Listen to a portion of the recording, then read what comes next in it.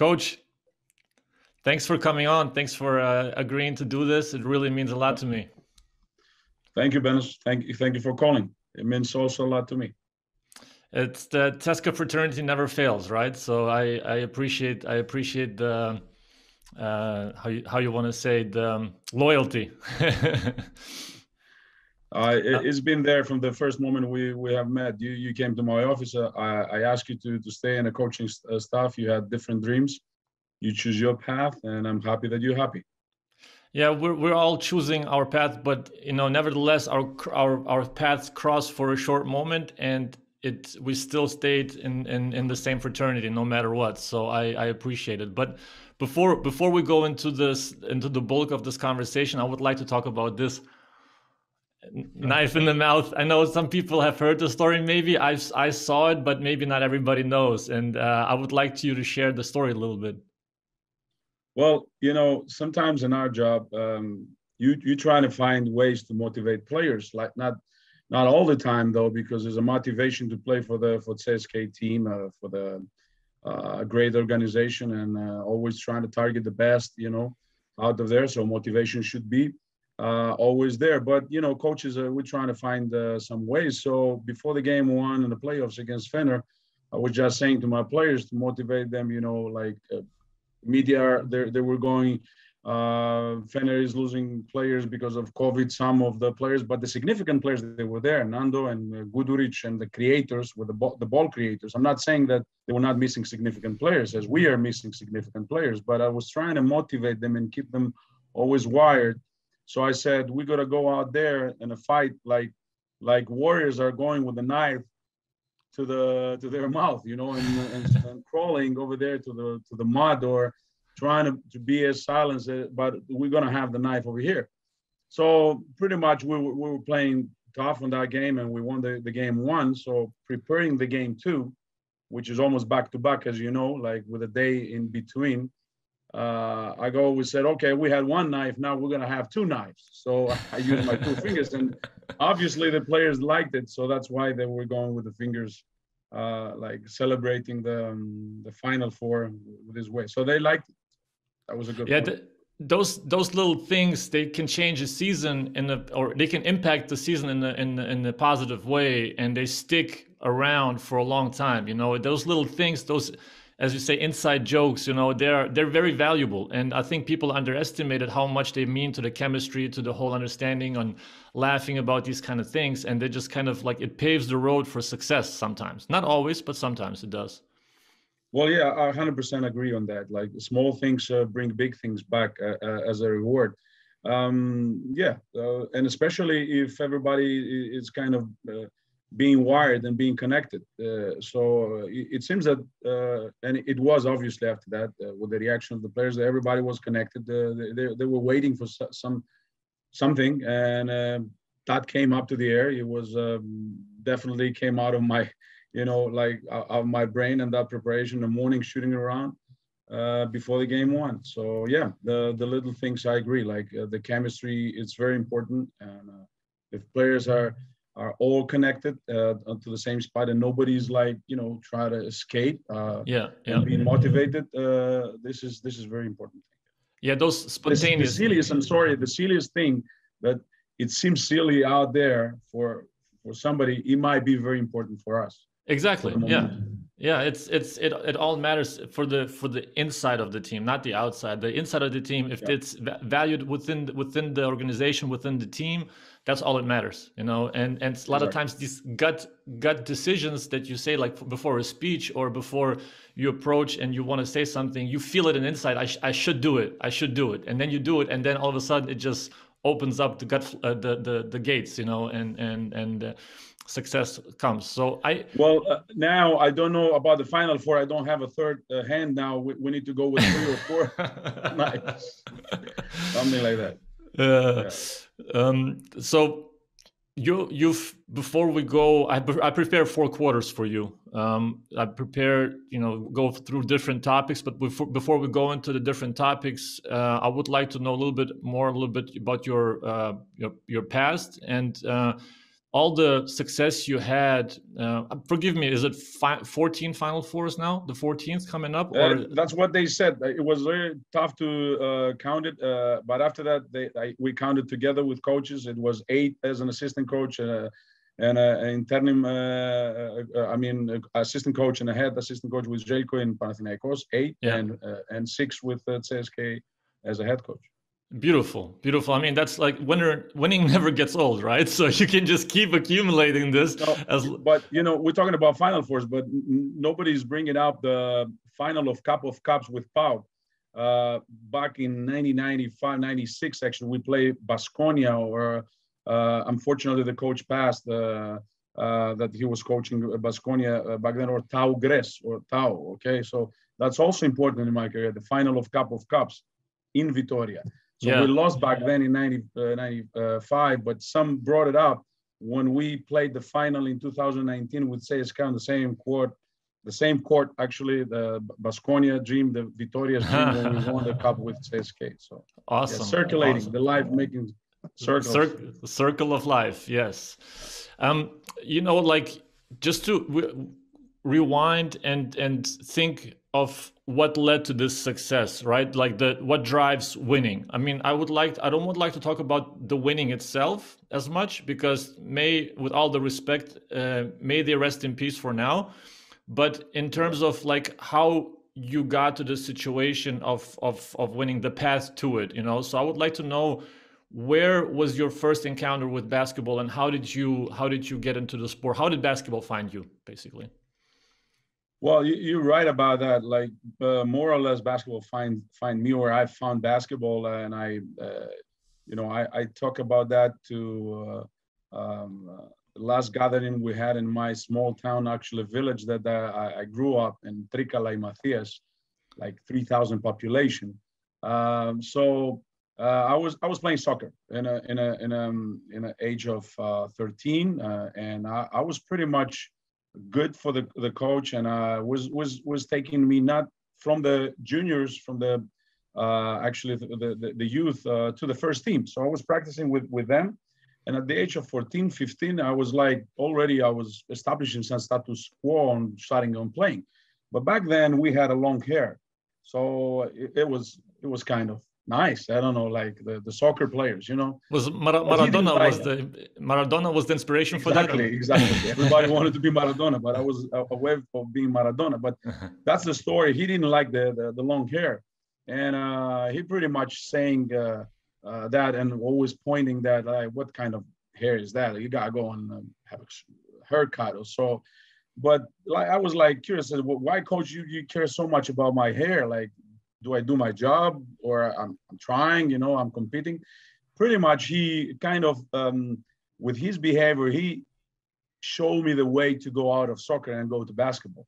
So, I really own him. And I said that many times, that the way he exposed me in front of the team, he kind of pushed me to the basketball, and I started playing basketball, and back in age of 15, 16, 86, 87, and 87 exactly, when at the age of 17, the Greek national team was winning the first European gold medal, the generation of Giannakis, Galis, Fasoulas, Christodoulou in Greece, beating twice the USSR, and Italy and Spain and all these big teams.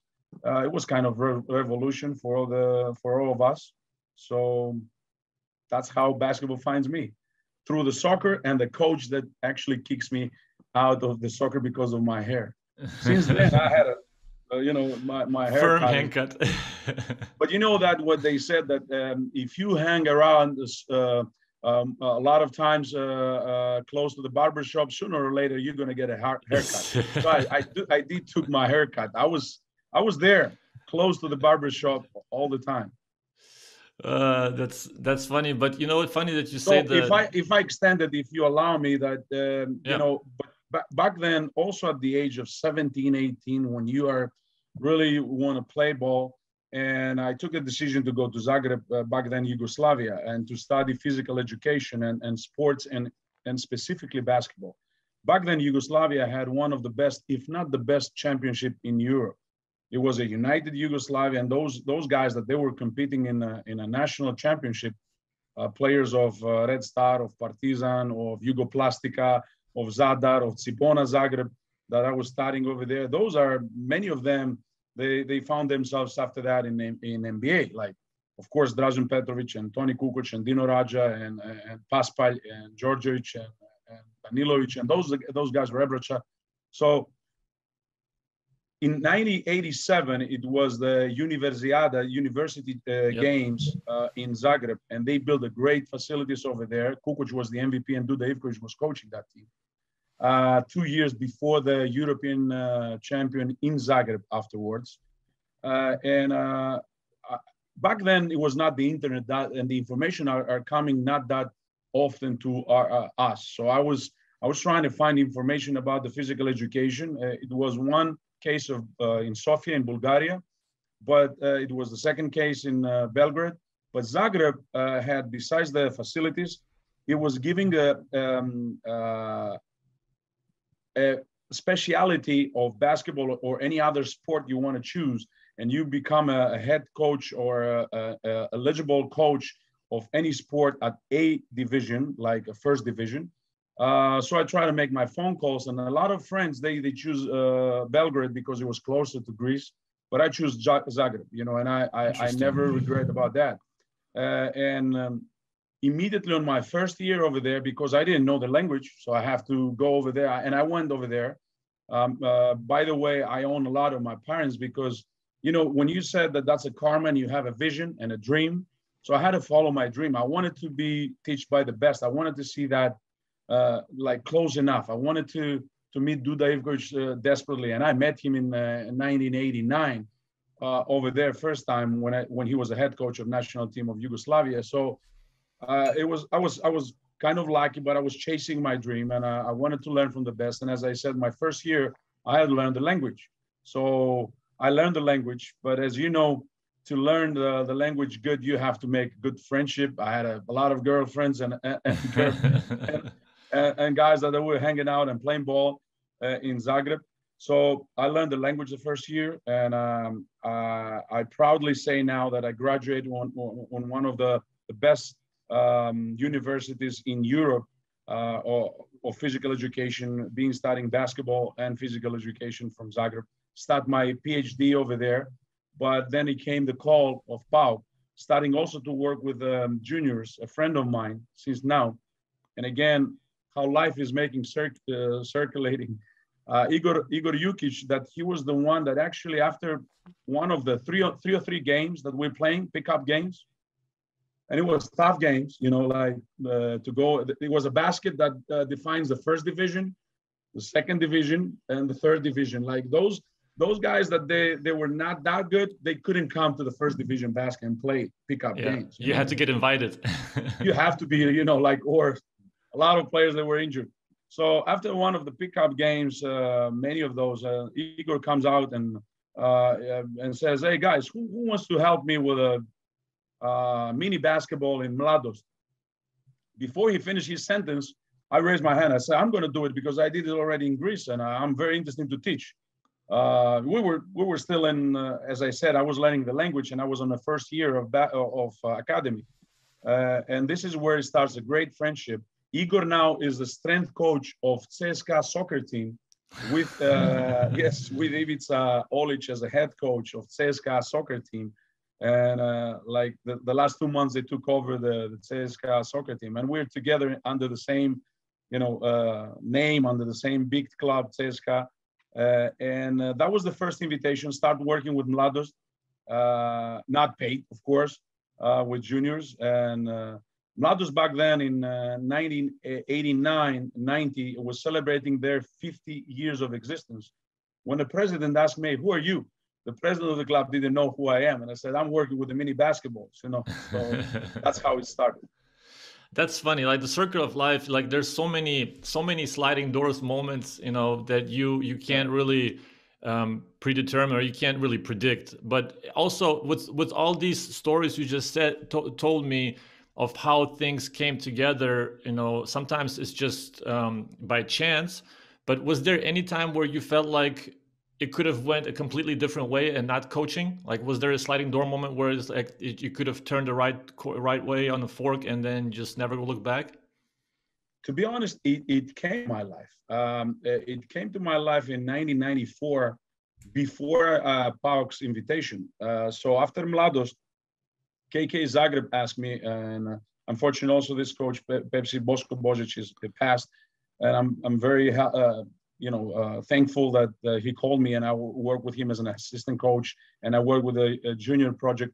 We produce great players over there. So in '94, I was like without job, and I did graduate, and I was waiting for some good call, but the call never came, and I got a call to work in a different job, which is ice cream. So I did almost a year being a director of a Greek firm, Evga, which is great and quality ice cream, to help them over there, distribute and organize. So I work a little bit in business as a director or a CEO, having this connection between the Greek company and the Croatian back then company that are distributing the ice cream. But that was not the word for me. I was like doing it very professional. I was doing it very, very concentrated. I try to learn from the best as well. I've been down in Athens in facilities of Evga to see how the ice cream is being produced, how you have to teach the drivers to put it on the refrigerator. So it was a short period of my life where I was not in basketball, like maybe 6 or 7 months, but I had to do something else. And that was the moment when the call of PAOK came. So, I said, big respect to ice cream, big respect to business work. I got to go to basketball. So pretty much it came to my life at that moment. But before that, if you ask me, before that, I was going very determined and very decisive in University of Zagreb to learn, to practice, no non-limited hours, read, learn the language, and being actually the year that I was learning the language, I was going to university as a student because it was a generation before me. They were studying before me a year before. I was learning the language and I had plenty of hours. So I said, hey guys, can I come and like see the lesson? Says, how? You're not a student. I said, who's gonna find out? There were like groups of 34, 35. So kind of cheating, even though I was not student yet, I was going to the, watching basketball, volleyball, handball, swimming, athletics, like track and field. And I was going and joining the others that they're already being in the first year. I was so excited that I have to start. I couldn't wait of starting the university. So a lot of times, and one time actually a student that he couldn't swim asked me, I said, can you go and swim for me instead of me? I said, how? They're gonna figure it out. Like I'm gonna. So when they say my name, you jump in the water and nobody's gonna figure it out. And I didn't do it. I didn't do it because it was too scary and too. But I was close to do it because I was going very often, even though I repeat again, I was not a student. So, but I didn't do it then. So. Well, it's like, when you're in a different city in Paris and there's a tour guide and then there's a group of tourists and then you just sneak in and kind of participate in the tour. That sounds like it. Yeah. Like, but at that example that you give, you don't pay money. Over there, I was ready to pay money to learn. Believe me. No, I believe you. So talking about, let's move into the first quarter of this game that we're about to play here, and the ball goes up in terms of coaching. The first topic is coaching specific. So I'll start off with a story that I felt that. I went to a car wash. I don't have a car, but I took the car from my dad to go to the car wash in Lithuania. And when you drive in, there's sometimes some car washes have this belt, and then you just drive in, you leave it in neutral, and then it just. So I did that, and that was I haven't done that in I don't think ever because I used to do it manually, and I let it there, and I had to let go of the wheel, like you have to let go of the control and trust the belt to take you through it, and then you come out clean. So I that's the first time I had a like epiphany. I was like, oh my God, like this is, I'm a control freak. I cannot let go of the wheel. I have to really grasp the situation. It was really like a paradigm shift for me in terms of like my own personality. But I was wondering, in terms of coaching, when do you let go and when do you control things? How do you feel the situation of what you can control and what is out of your hands? Because coaching is so much more in the hands of the players than people think.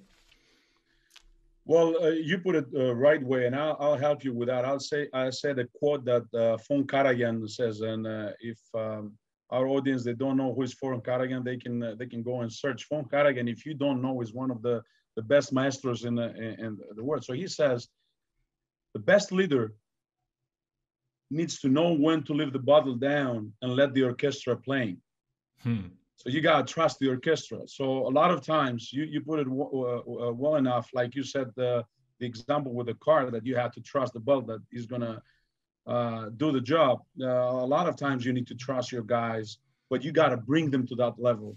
So you got to bring them to that level where now they can go, and that's the limited hours meetings that you have, individual group meetings on the bus, on the plane, on the meeting, on the video session, maybe some lunch, maybe some dinner with the players. Those are the hours you bring the player a lot of times out of their comfort zone. So you bring them to that automatic zone where they can really play the song by themselves. And it happened to me many times. There are things that you can control in your in basketball career. There are things that you can control, especially with this epidemic. When I prepare the team to have this certain amount of players, and the next morning the doctor calls and says, you can count on 2, they got COVID. And we're about to fly and play the game. That's what happened pretty much on a game 1 against Barcelona. I was preparing the team with these players. They said, oh no, we have a false alarm. That's a false test. That's a false positive. But now you don't have those 2. And then pretty much those things are, and this is what pissed me off. And I'm sorry for my language, but those are the things that we can control. If it's a pick and roll defense, if it's a post defense, if it's a transition defense, if we don't share the ball well, those things you can work pretty much in a game. Substitutions, timeouts. The game of basketball gives so much of a leverage to the coach comparing with other sports. Because I had talked a lot with other sports and coaches, especially soccer, that they cannot interfere during the game so much how we can interfere into the game. And they do have a lot of interference, though, with different techniques. But still in basketball, like also in other games, the coach can interfere more. But to come back to your question, you need to bring to the team to that level. You need to trust the team sometimes that they can really run the show. And I did have that in 2019 in the Final Four that ends with us bringing the trophy home. We've been through a lot of adversities. And actually, what defined us for that year was our biggest losses. It was our biggest falls. But we decided to fall not back, but we decided to fall forward. Mm-hmm. So we had losses like bad losses and upsets like Budućnost game. And, kind of you feel the team. If I give that example, we start a game against Budućnost and we are 11-0 or 0-11 because that was a road game. And, the other coach, Aleš Džikić, is calling a timeout. And I'm yelling to my players. And the players are looking at me like, Coach, we're 0-11. Like, why? But I felt that the team is playing kind of nonchalant. Like we were playing, we were not there. We were leading, yes, 0-11. Everybody will say, like, but you feel your team that it's not the moment. You're not playing correct. You don't respect the game enough. The 0-11 is because of that thing. And I don't know, advocate is, the devil is the advocate over there, or however you call it. The game turns around. They hit some crazy shots. They had some turnaround shots, 0.4 to the end of the shot clock, making 3-pointers. Amazing game for Budućnost. And one of our best rebounders and a player you had the privilege to coach, Kyle Hines, loses his man under the basket, a guy grabs a rebound, scores, and we lose the game. And that's a painful loss. That's a loss that you don't want for the team, especially because it was Thanksgiving and the guys, they were preparing with the families to make a party and everything. I canceled all the parties and everything. We had to be like 6 hours in the gym and challenge them and go strong. And that game helps me to say, you remember that timeout 0-11? We were 11 up. And I was telling you that we need to be alert. That game, it doesn't go well because of that. Like, why you give him to go right? I remember it's a video over there. We can see it on YouTube. I said to Danny, why you give him to go right? We said, close the right. Why the hell he goes right? And we were 11 up. So it is that moments that the coach can use it on his benefit. And then the season after that goes even harder. We'll lose against Maccabi a home game 17. They outscored us, they outplayed us, they out hustle us. You know, that's another painful loss that defines us. Going further in a playoff series, having the home court advantage, which I'm privileged to say in the 7 years we're over here, actually 1 year we never ended because of COVID, but in 6 years we played the playoffs, we always had the home court advantage. But never we lost a home court game with a system of 2-2-1. You know how it goes. But then Vitoria is tie the game on the series of 5, best of 5. Vitoria ties the game, and then now we have to go to Vitoria, playing them on the road, and you know how tough is playing against Vitoria. So that was another painful loss, but the team really united, and those losses because we had a character, because we knew what we represent, we knew what we have to get out there on the court. We pushed the players a lot. We pushed them out of their comfort zones, like Nando, like Corey Higgins, like Will Clyburn, like Kyle Hines, but they all respond at the end of the day. And we brought 2 great wins on the road, and we came back on the Final Four and win the Final Four. I mean, I said it really quick, but I'm trying to say those moments that they were very painful losses kind of defined us, and we use it as a, if I may say it, as a weapon in our arsenal, coaches, to motivate players and to challenge them.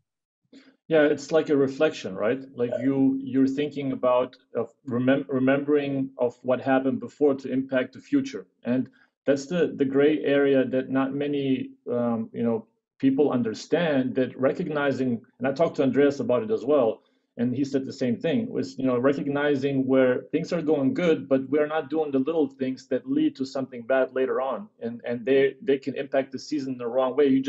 Because winning glosses over a lot of things, and if you're not critical enough with yourself, with the players, with anything, then all of a sudden it's just a snowball effect, and it can take you downhill, and you can never recover from that if you don't apply the fundamentals, the principles that you're teaching all year long.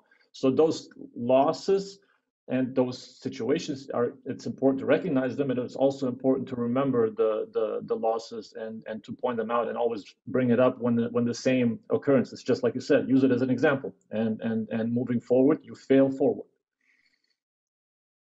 Well, definitely, because winning teams, and I dare to say that my team and our team, CSKA, is a winning team, and it has a mentality of winning team. Does not get used of upsets. So, when you prepare, and also in soccer and also in volleyball, and when you go and see some crushes, when you have a big upsets, is because those teams, the great teams in all sports that I mentioned, they're not get used on losses, and they handle the momentum. Let's say in a soccer, you're playing great, you're shooting the ball consistently, but you can't score, and then you receive 1 goal on the 85th minute, and then you're like, what? Yeah, we shouldn't lose that game, and then the second goal, and that's you're with the back to the wall. So pretty much it happens with the basketball and with other sports too. So you pretty much you need to prepare the players for that, and it may happen. So you need to actually consistently remind them. But let's say this also: there are not all players ready to accept criticism or to accept being out of the comfort zone. They're not all players ready to handle it. This is where it comes now. Your captain, the teammates, or the preparation you already did in the summer. I used to talk a lot to the players before I recruit them, and I'm telling the whole honestly how it's going to look during the season. You know, I don't want them to come and after they say, Coach, you know, I was thinking, and everybody says, you know, I'm ready to do no matter what to win. So you remember what you said in the summer? I'm ready to do no matter what to win. So no matter when to do is to sit on the bench and somebody else to play, then that's what you have to do it. Yeah. And then they look at me like that because, you know, let me joke a little bit. Like I said that to the players though, like, and it's normal. You're going to face it here sooner or later. And every coaches, young coaches or pretty successful coaches, they face it for sure. Like, hey coach, why you stop me now? You know, I said, look inside. Do they play 5? I have 5 players on the court. You look at me, of course. I said, okay, I'm not hurting my team, am I right? So instead of you, somebody else checked in, am I right? So actually, you're not going against me. You're going against your teammate. Yes, that's a good point. That's a good point. That's a good point. And then the team turns, and then we win, and say, "Okay, coach, sorry, you're right, like 100%." Like you don't have to go to me. I'm here to help you. Tomorrow is going to happen vice versa. That thing. So of course we gotta have rules, and of course players that they lead the team, they have to need to have a little bit of different treatment because you know mistakes and turnovers are part of the game.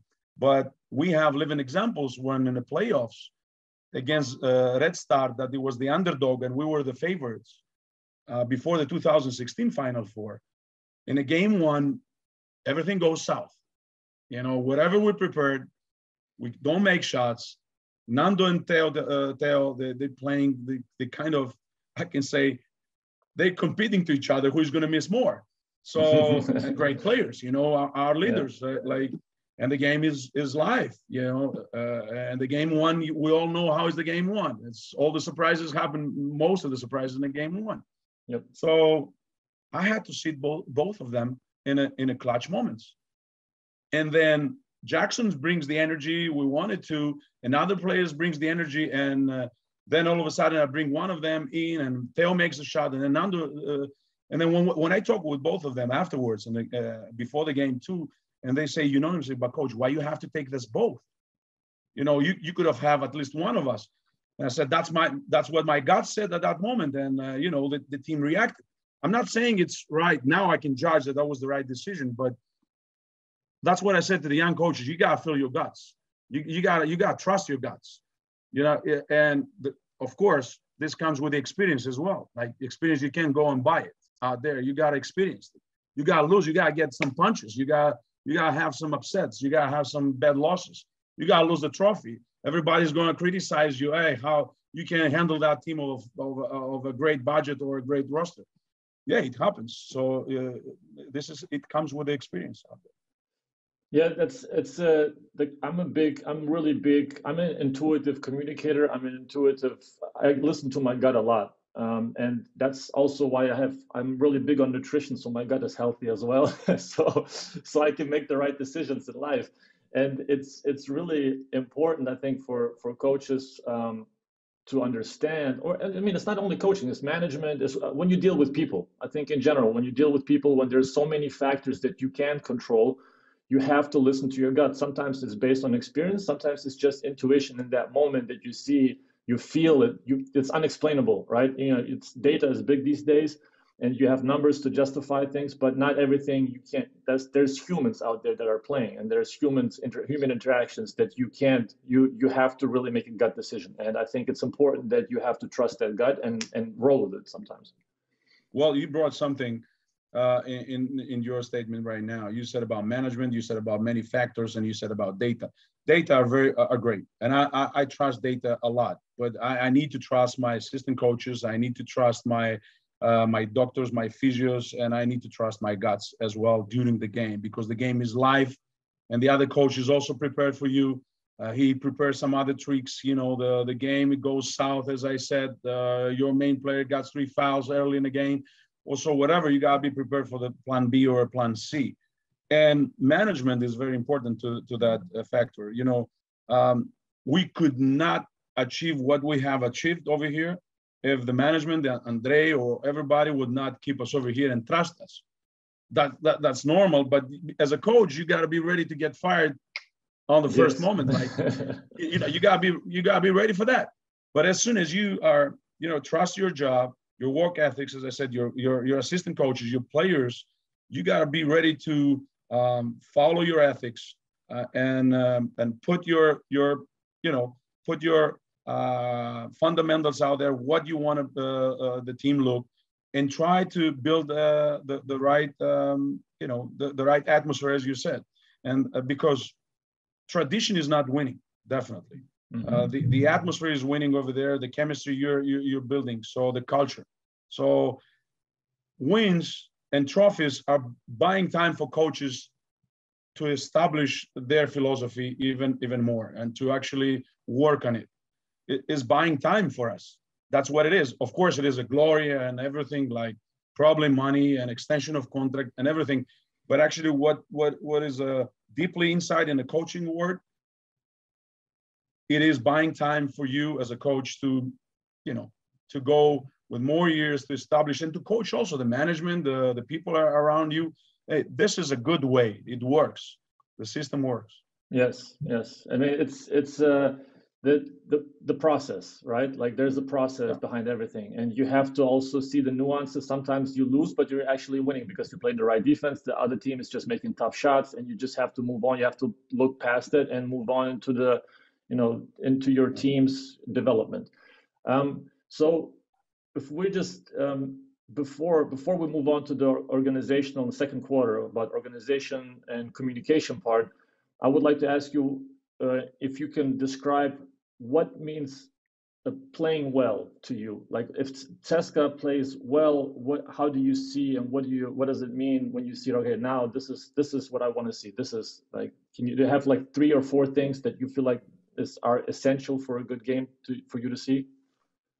Well, essential for me is to respect the job you did and to respect the club you are in and to respect our principles.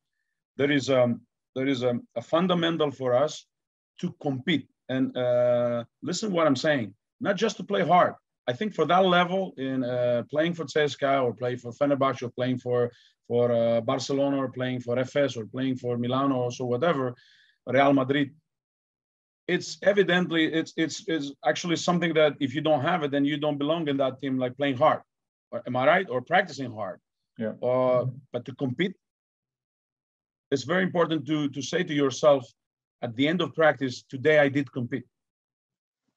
Or at the end of the day, today I did compete. I play honestly out there. I did what my coaches asked from me.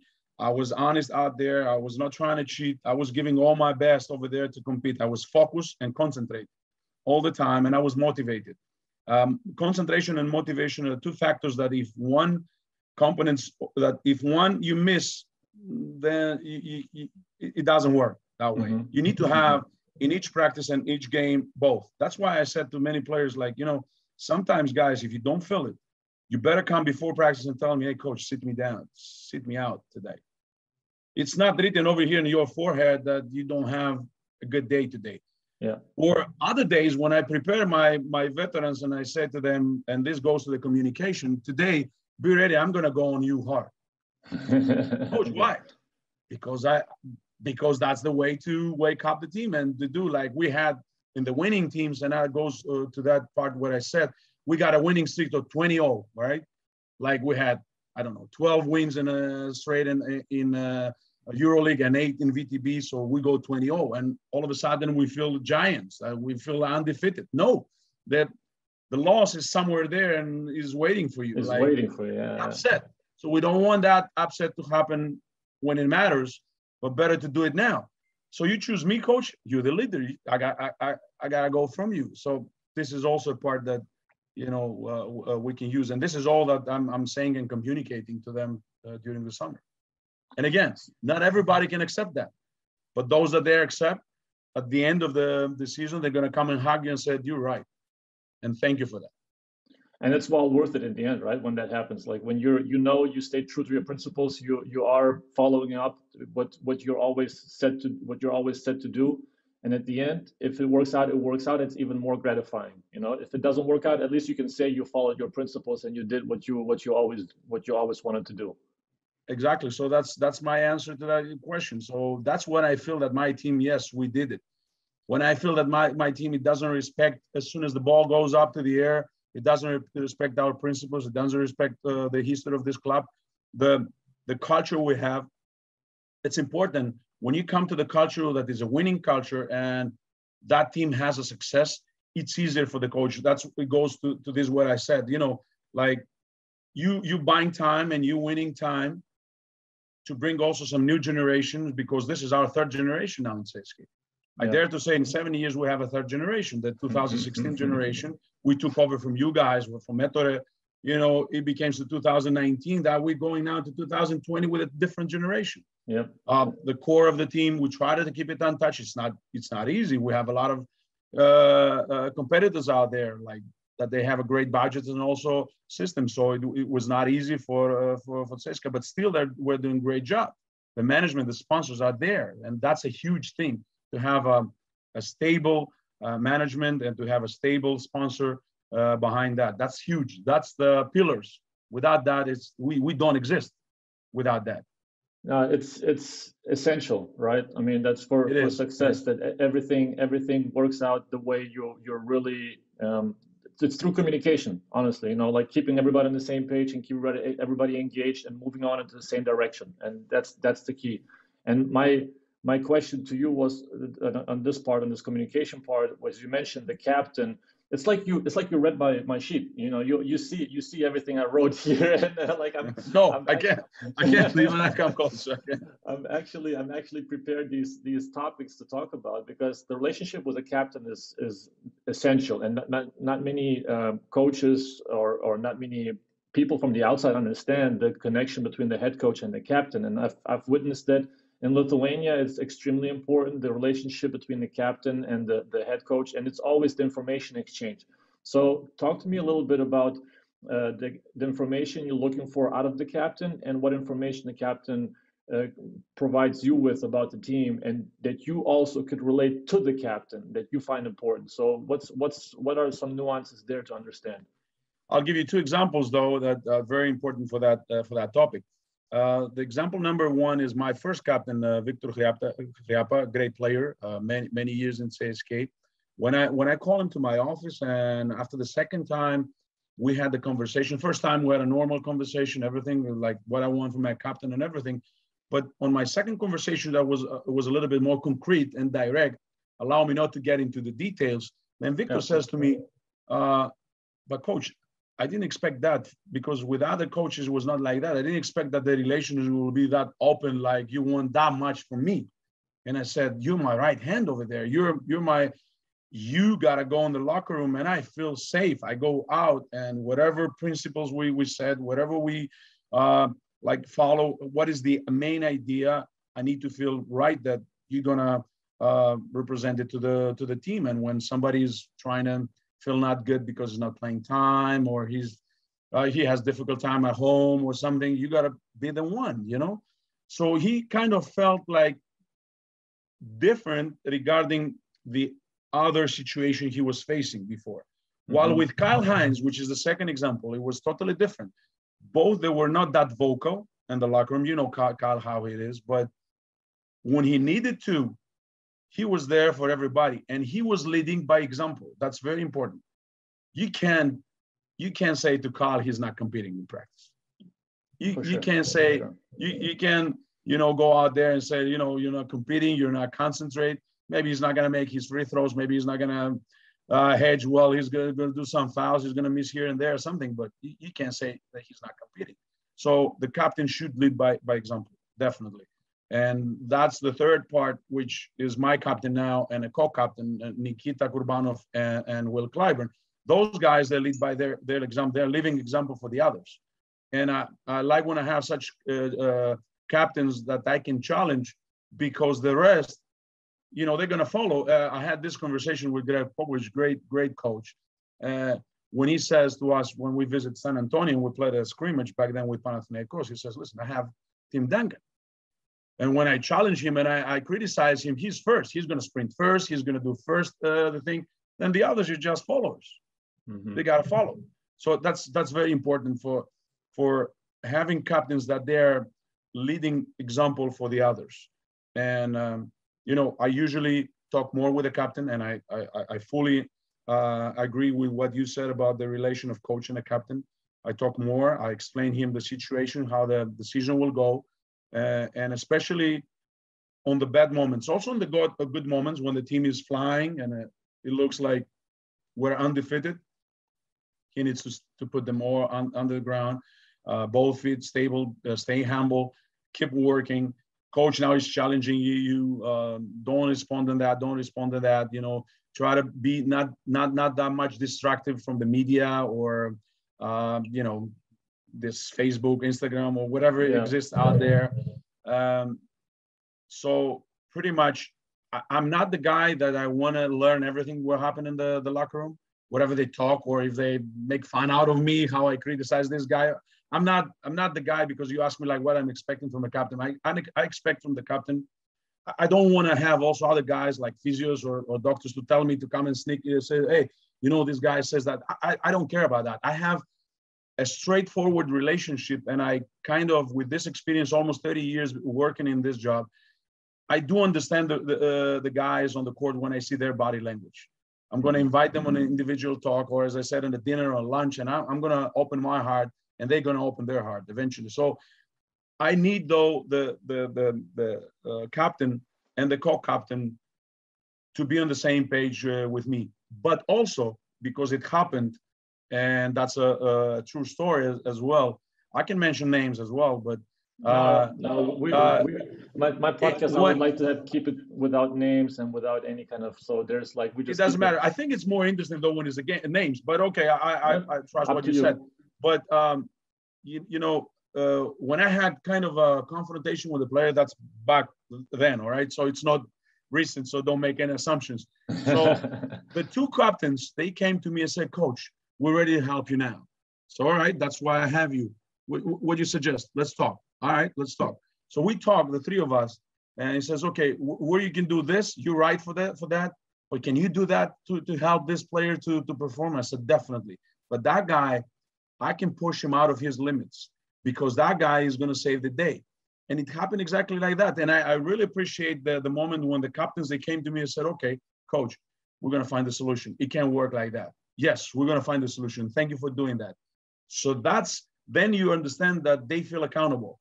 You hold them accountable in the summer when you explain them how the team is going to look, what the roster is going to look. The team is here financially to help us. We're going to sign this guy and that guy. They're very excited and they feel accountable for everything. But they proved it when they came and said, now we feel accountable. Now we're going to help you. We stay by you. Tell us what we have to do. And they did it. And that's tremendous.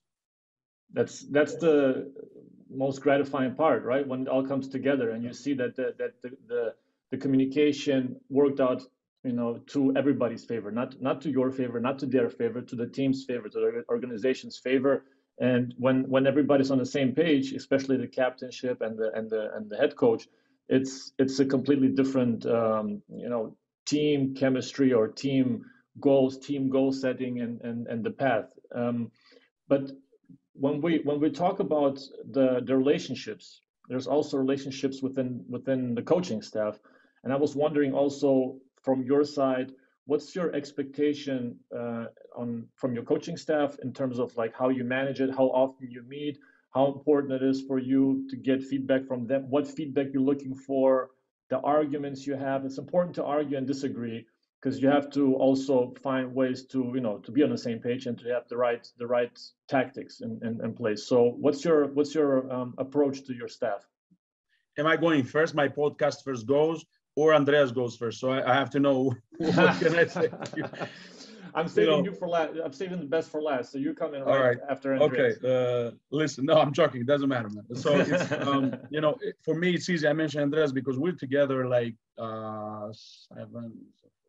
15 years almost. Yeah. So and besides the professional life, we're also related family. I married him. I was the best man in their marriage, me and my wife. So we share a lot of moments. But it's also important what I brought Daryl as my ex-player. That we worked together in PAO, and Anton and Dennis and Kostas Hadzikristos and Pasha. and all the other associates that I have, doctors, physiotherapists, and of course the management, which is very important on a daily basis we have. But if we talk strictly about coaching stuff and not the medical stuff or the management, I am from those coaches that I like to be challenged. I don't want the yes men around me. I was the one that I was going through that process with Zeljko 13 years. That what he appreciated from me from the first moment. You know, all the relations are starting with doubts. Mm-hmm. Friendship, loving affairs, professional relationship. Everything starts with a doubt. Yeah. Is he the right one? Is she the right one? Yeah. Is he for me? Is he sneaky? Is he going behind my back? You have plenty of doubts when you're coming to the situation you're going through. You challenge them. Also, you are testing them, and that comes with experience. I was tested by Zeljko back then. I'm testing my assistant coaches a lot of times. But to come straight forward to the answer, I like when the coaches that come with the ideas, and even though I might disagree, I want them to defend their ideas with fundamental, with things that they can be, so strong arguments, so they can convince me why they support that idea. Mm-hmm. And I'm from those coaches that I like to hear them during the game as well, from what they are, their speciality is. If Andreas has to tell me, hey, this difference works, so keep doing it, or this difference doesn't work, change it. Or Anton can jump and say, listen, can we have a different guarding over there? Because that guy, when we're switching, creating problems down there. Or Daryl can go and talk to Joel Bolomboy about what he messed up because he did wrong in defense. Or Dennis, that he's doing a live scout. You know that we have a live scout, and also in the halftime we can go and analyzing things and put a picture on the screen. Is different when coaches are talking, but it's different when you show it also on the screen. And not only the bad things, but also the good things, whatever it works, because you need to give a feedback, a positive feedback to the players as well. Absolutely. Not only we used to, because I worked back then with a lot of coaches, we used to say only criticism, like, what are you doing wrong? But the players are waiting for us to say, hey, you're doing good, this thing. So watching it. Wow, that works great. So it's great. So if I answer to your question, that's it. I could have meet with them more and more, but I understand their personal life, and we usually come 1 hour before practice. We meet and we explain that. If it's necessary in some difficult moments, we might come in 2.5 hours. It's normal that with Andreas, I have a little bit more of a analytics because of the relation and everything we have so much. But I trust everybody's opinion. I'm from the coaches that before I take my decision, I will ask everybody to say their opinion for whatever reason. We're gonna dress up. You know that in VTB, let's say we have that rule that from 8 foreigners you have to dress up 6, so you guys sit down 2. From what kind of a starting lineup we're gonna have. What is the defense we're going to choose? When the coaches are going deep to the analysis, I trust their analysis. Though, because I was 13 years as an assistant coach and I was preparing a lot of games and getting into the, if I may say, to the brain of the opponent coach to see what he's thinking, I'm analyzing myself. So I try to challenge them, because they know that I'm watching games. I'm not going to just leave it up to the air. I do trust their opinion. I'm analyzing a lot as well myself, but I'm going to ask them their opinion, and we're going to go straight forward without saying, hey, you're right, you're wrong. During the game, I might challenge them a little bit more about I'm being a little bit more of emotional, let's say, when the things are not going good, but just to challenge them. At the same time, I might give them to run the practice in one practice, and I do that very often, or run the timeout, or run that game as well. So kind of prepare them for the next day. Yeah, it's the justification has to always be on firm ground, right? The assistant coach, you have to have certain amount of like, you always have to also be able to play the devil's advocate. Andreas said that also when I talked to him. but there is, I had the experience where I came into it when I was with my first couple of months with Messina, and I was like unprepared for exactly what you're saying. I had an idea, but at that point I was not capable of justifying why. It's just, again, I'm a gut based, intuition based, but in those moments you have to have foundational justification, to in order to say, yeah, but if they do this, then you can do this and this, and this is, there has to be a progression of your suggestion. Well, foundational justification might be also that, coach, you know what? You got to feel my guts. I analyzed 10 games and I see that exactly. That happened. That's also foundational. That's an also justification. Hey, coach, I watched 10 games. You watched 3. All right. You want to trust me? You trust me. You don't want to trust me? I got to say to you, because I want to help you. That doesn't mean I'm right. I might not be wrong. But you know what? You're going to be the voice, the loud voice, or the second opinion of the coach that he has in his mind. Yeah. You want to hedge? I want to switch. But you go and say, no, hedge is the best difference. But I want to switch. And then you're going to go hedge. And then you're going to give, all right. So, you're going to have it over here. Yeah. Why? Because of that. Absolutely. Absolutely. I mean, these are the dynamics I love really in the step where you get to also look back on that later on. But you mentioned the live scouting. Can I ask how many clips maximum you can show in a short time frame at halftime? Well, from back then in years, because I was the one that I'm proudly saying that I will work with the VHS. Yeah. Keep notes on 1 hour, 30 minutes, 20 seconds is that one clip. So put the tape in, run it, make that. So now you got the computers, and that's summarizing. We talk with Andreas and Anton and Dar a lot about that. I think we can keep the players concentrated for 20 minutes on the video session. Give them quick clips of what we're watching, and we're trying whatever we're analyzing to try to work on a court. So if we, let's say, analyze their defense, we're going to go work out there for our offense. If we watch them their offense, we're going to go work over their defense. If now the amount of time is not helping us because we have back-to-back games, as it happens now in Europe and also in NBA, we might go and try to summarize it in 30 minutes and give the individual, the personnel, try to analyze the personnel and try to see and being focused on the main situation. So we had some long meetings though, when it's some bad. So we're talking about the analysis and the cut clips. That's different. But I'm in favor of when we have some upsets, I'm going to watch the whole game. But when I say I'm going to go watch the whole game, I'm not going to watch with the popcorns and, like Coca-Colas or something and go let it go. We're going to analyze the game and take us 3.5 hours. Yeah. We're going to analyze and take us 4 hours, like clip and clip. Why this? Why that? The detail.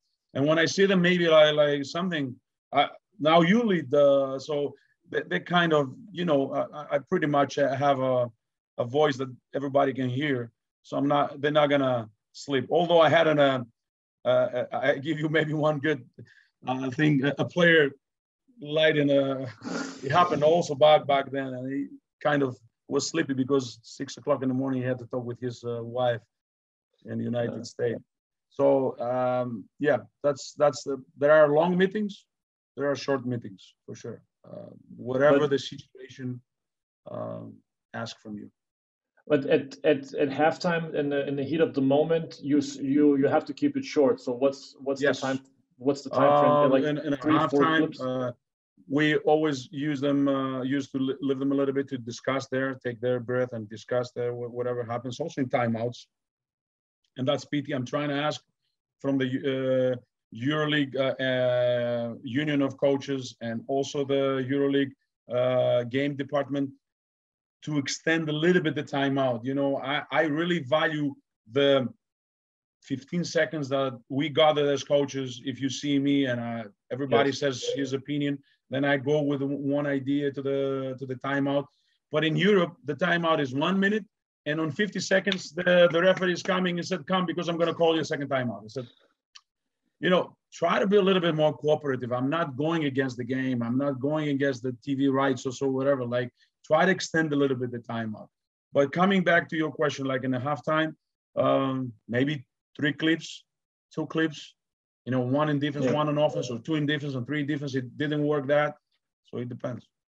Well, like you say, like if you're talking about the timeouts also, thinking about it from the marketing aspect, which you work with ice cream and you talked about marketing as well, it's a good advertisement tool to have 30 extra seconds instead of 60 seconds, 90 seconds for the league to have a little bit more Thank you. income. I said, I said that you're going to help the coaches. We need, I think that the majority of coaches will be in favor. I talk with them and they will be in favor. I hope that they're going to extend it a little bit. I was the one in Panathinaikos back then to ask that halftime not to be 15 minutes, but to extend it to 20. But then they came, the TV rights, and said, listen, the basketball game, it goes how much? Like 2 hours? This we can give you. But if it goes more above that, then the schedule and how it goes, the time on TV, it's difficult. So I kind of understand them. Like, it's not going to be like tennis. Tennis is going to go like maybe 3 hours, maybe 4, maybe 5, maybe 2.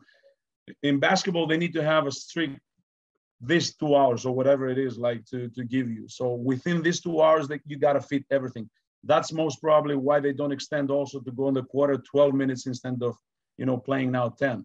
So in NBA, you have 12, over here you have 10. So we kind of try to make compromises here and there to help them, help us do their That makes sense. That makes sense. So moving on to the third quarter, I know like we've been talking for an hour, just respecting your time. I would like to still talk. We're talking for an hour? Yeah, it flies by. So like this conversation. Maybe we got cut and go in second time. So let's go third quarter and fourth quarter just like that. Speed it up. All right. So anything you did different, we're reflecting now a little bit on your experiences. Anything you did different 10, 15 years ago that you're not doing anymore, and you look back on, it's like, all right, I have to adjust, and this is the main thing I adjusted. Definitely. The amount of practice, how strong you're going to go in practice, and the approach to the players, communication with them.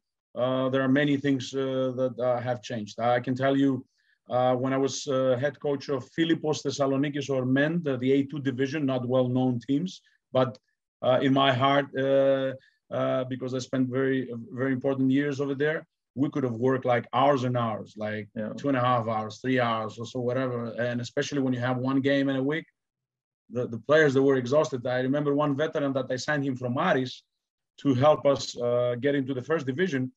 He came in one practice because he was veteran, and he says to me, Coach, I signed for Philippos.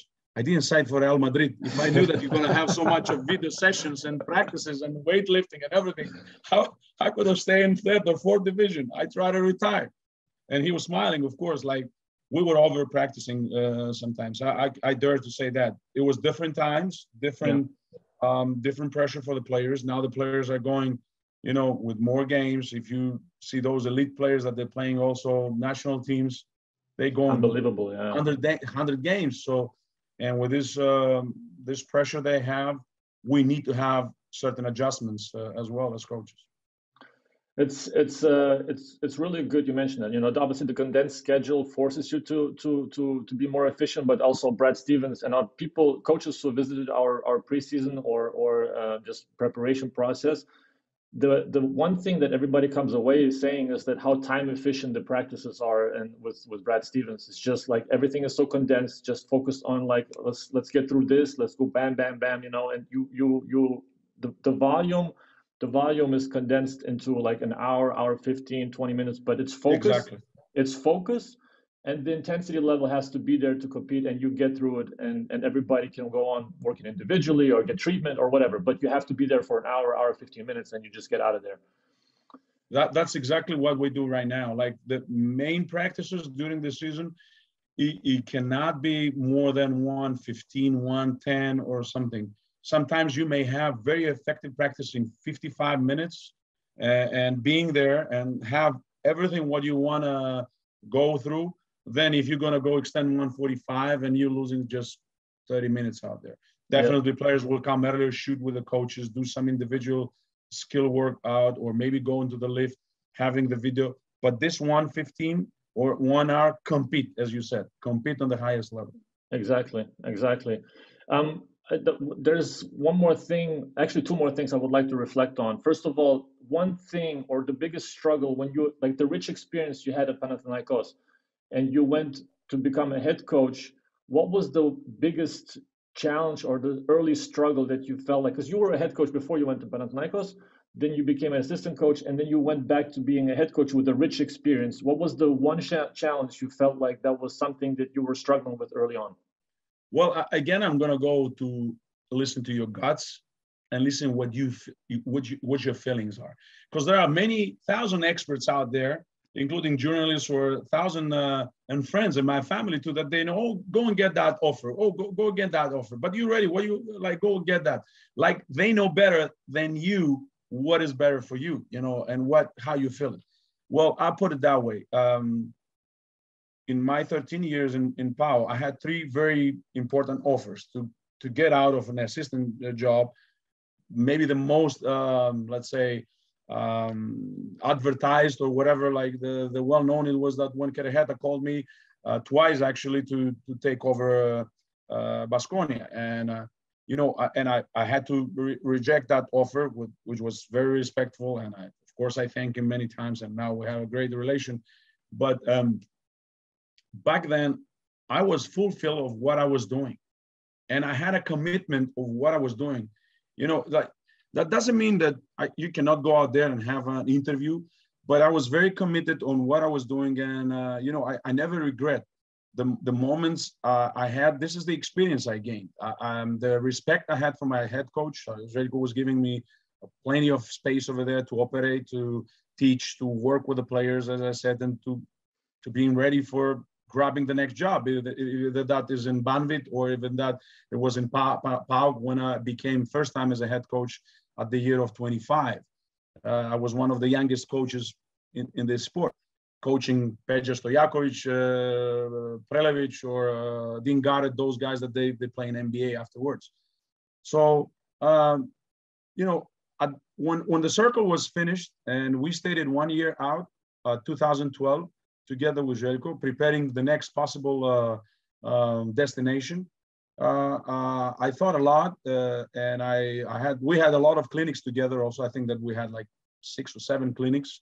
We went around the world, like from Dubai to Sweden to Belgrade, Athens, or whatever. We had a lot of clinics, and my phone and my agent's phone never stopped calling. And I said, all right. And I talked with Zeljko. First, it was the person that when Banvit came with the offer, I told him, I feel like that's the time. So I feel good. And especially because the team is not, I don't know, a brand name. I'm going to start from there. It's a good environment. And I never regret what I did. So it comes with a situation. It comes from the, as I said, from the guts, from the feeling. So It's not any specific advice out there.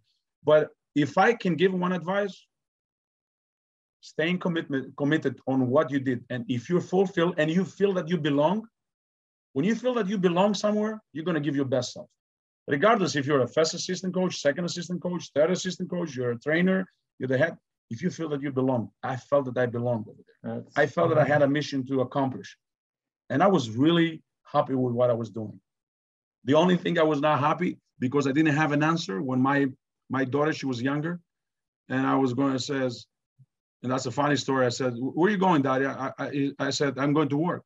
And she replies to me, but Daddy, can I ask you something? Why the work is not coming one time at home? And you always have to go to the so that was an answer that I couldn't say to explain to them. It's so also important for the leaders to make the staff or the people below you to make them feel valuable, like they belong. Like you felt like you belong, but there was people up above you, like Zeljko or the organization, who made you feel that way. And I think a lot of organizations, wherever, like it's taken for granted, And then there's workers, assistant coaches, staff members, whatever. They feel like, what am I, like, nobody's listening to me. Like, I mean, I'm doing my job. I'm loving what I do. But if you don't feel like you're part of something, even the smallest Even like that's what I loved at CSKA. Even the cleaning ladies, everybody felt like they're part of this idea, right? They're part of something bigger than them, and they're contributing. Well, if it's not the case, and you feel that you're being ignored, then be persistent. Be persistent, and you're gonna find a way. Because if you're gonna be persistent, you're gonna prevail eventually. But you need to be persistent on what are your defending, what is your ideas. So at one point, if your ideas and your values need to be listened, they're going to be listened. So be persistent. If you don't feel that you belong, you better go other way.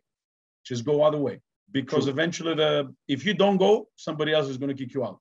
But if you feel that you're not heard, you're going to be heard if you're going to be persistent. Very good advice. So fourth quarter, I don't know if it's fourth quarter or overtime, but I'm going to philosophy because you mentioned values, and I would like to cling on this and put a pin into the principles and values of a person. There's a lot of parallels, right? That we also always see whenever you are an open person, open coach, open personality, you can find correlations between life and the sport you're pursuing, like whether it's basketball, football. As a coach, you can see parallels, and you can sometimes have metaphors that are like used, like the knives in the mouth. You can draw it from real life experiences. Which experiences or values, principles, in essence, you see transferring from your life to the game fluently, that you feel like that's something I want my players also to have, what I feel in my personal life that I have, that needs to be transferred on the court, and that's one thing that the players need to understand. Well, I can connect it with the third quarter because we have a transition from the third quarter to the fourth quarter. Bro. We talk about the assistant coaches not to be heard. Allow me to say that the assistant coaches need to have an empathy, and that word is very important, an empathy of what the head coach is going through. Mm-hmm. Mm-hmm. All right, so if you want to be heard, you gotta try to be in the shoes of this guy, of what he's going through, the pressure, the challenges. Players are not playing that much. They have everything, media, whatever it is, family, everything. All right, so you gotta have a little bit of empathy, or empathy in general. So I have empathy for my players too, mm-hmm. of what they're going through. I do explain them in the beginning of the summer again, what you're gonna going through, how it's gonna look to play for a winning team and a winning culture. So empathy is the first, for sure. But during the game, I want to lead by example. I can't be caught not to be concentrated. I can't allow that to myself, not going prepared to a game. It doesn't matter the game. You might play that game against, allow me to say, with all the respect to Astana, that you're going to beat them 20 or 30. That doesn't mean I'm not going to scout the game. That doesn't mean I'm not going to be prepared with my ATOs, with my, possible substitutions, different defenses, my schedule. So I got to lead by example. If I'm respectful to the club I'm representing, if I'm respectful to the organization, if I'm respectful to the practices, if I'm concentrating, ready 24/7 for you, I need you to be there for me as well. So I believe that we are under the radar of the players as coaches. Players are always feeling you as well. When we feel them, when we see them, their body language, they know your body language too. Yeah. How you been dressed, how you been, if you're shaved, what is your jersey, what shoes you're wearing, how you smell, everything is important in life, because this is a mind game, and it's a mind game with the opponent, but it's a mind game with your associates, with your colleagues, with your players. So I want them to be concentrated and motivated consistently. And if they don't feel it, you better inform me, like the day before, hour before, or something, because we're all humans. We might not have a good day. Yeah. All right, that's acceptable. Like, let's have an information. But I think that a lot of values we have on sport, I like when I talk with players, like my ex-players, like Johnny Rogers, for instance, that he's working now in NBA, or I don't know, Odet Katash, that he's now head coach of Panathinaikos, and many others, I can mention names.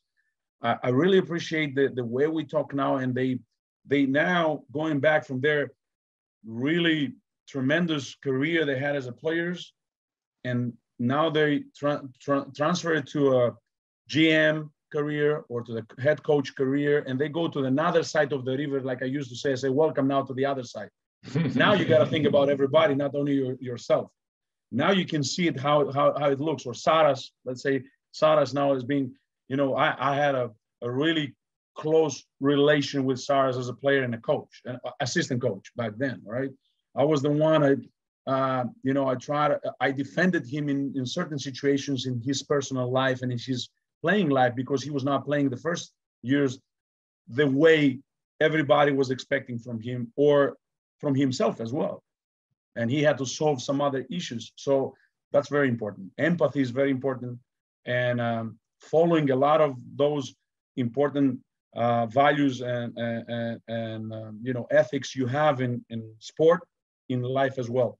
Because at the end of the day, if we can prepare the next generations to be out there and vote for the right person and respect others' rights, we did a great job. Maybe we haven't won titles, but we prepared the other generation. I talk about the junior coaches, and I talk about the youth coaches. Maybe those guys, the kids that they're coming and watch, they're not going to be the next Kurbanov or the next Will Clyburn or the next Pau Gasol, but they're going to be great fans. They're going to know the sports. They're going to know what basketball represents and the ethics out there. So compete, yes. Within the 4 lines, yes. Have the values after that in life. So know when an elder person comes to help him, do it without expecting something from life. Yes. Do something good, and then the life will treat you back. I said that if you don't respect the game, then the game will not respect you back for sure.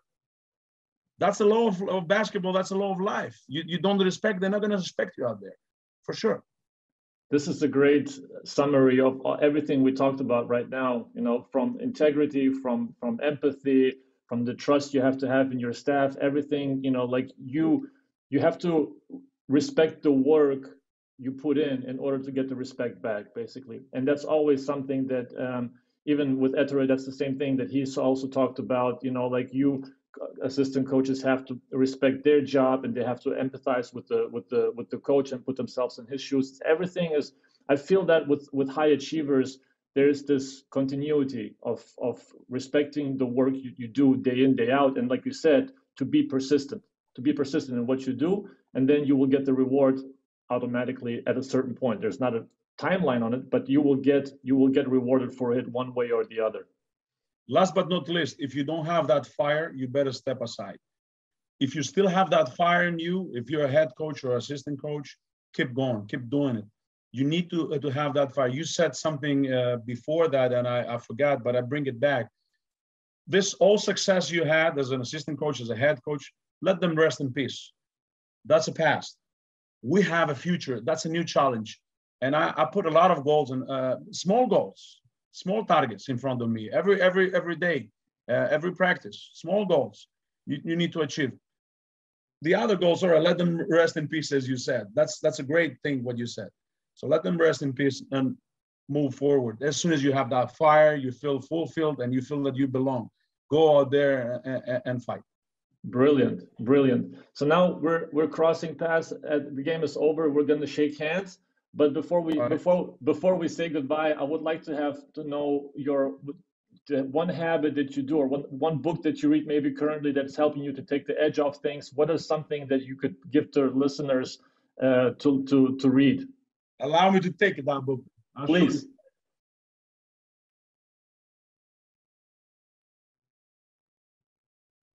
That's the last I finished now. Leaders Eat Last by Simon Sinek. Perfect. Right. Awesome. Right now I'm listening to that book. So I really recommend it to many coaches. Allow me to open because we have now the audiobook. So yeah. Andreas teach me that as a IT guy. Just a sec. I don't know why he's not connected. It's Pep Guardiola's book. Okay.